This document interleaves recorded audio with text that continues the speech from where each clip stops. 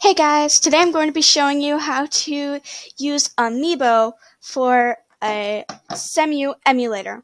So, we're going to get started by going to, there's going to be a QR code on your screen at this point, or I'm going to link it in the description. I'll probably do the QR code though. So, now that we've opened the Google Drive that all the Amiibos are on, since we're using The Legend of Zelda Breath of the Wild Amiibos for the CEMU emulator, we're going to open this up, and then we're going to just use the one from Link's Awakening. So we're going to load up Link's Awakening Amiibo, and then we're going to double click it. So after you double click it, this screen will pop up. Oh, I missed a step. So you could come to this screen, but first you want to open up your File Explorer, and then you're going to go to Desktop and make a new folder.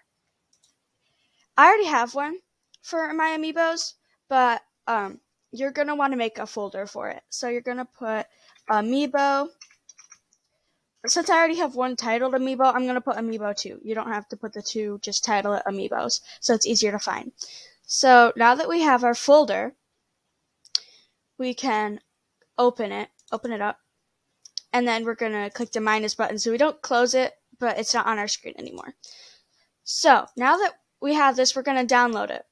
And then this will pop up right here. And then we're going to click off that screen. And then no, you don't want to open it. Sorry about that.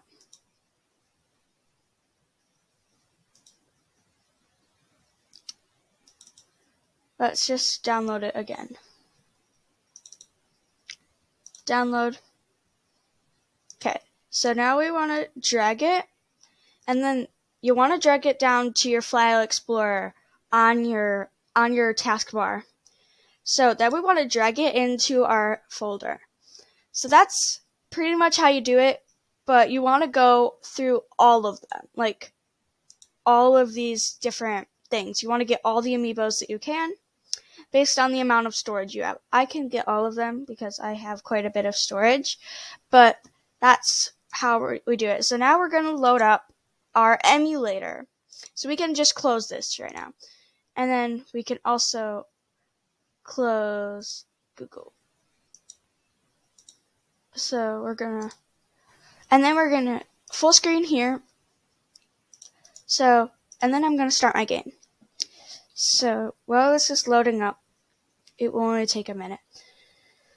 So now, while your game's loading in, I have a video about how to get the emulator itself. I'll have to do a video on BCML and on how to get the games sometime soon. I have to do a video on that because it's pretty important.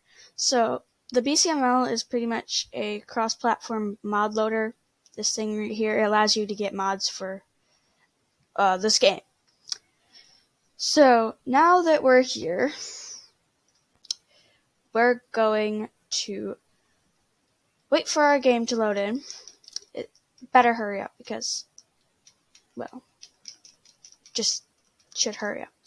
So now we're going to continue our game and we're going to load in at Hentino Village. We're almost into the game. Move this out of the way. It's pretty easy. So you have to make sure that you have your Amiibo rune on. That may be a reason that it's not working for you. But you can't use your cards, which is a little bit frustrating, even if you're using a Pro Controller for Nintendo. So, now that we're here, we're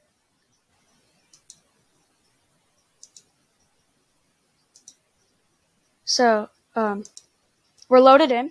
What you need to do is, you gotta pull out your Amiibo rune, right there. It's usually not this slow. I think it's because I'm recording, and then you gotta aim it at the ground. That's very important.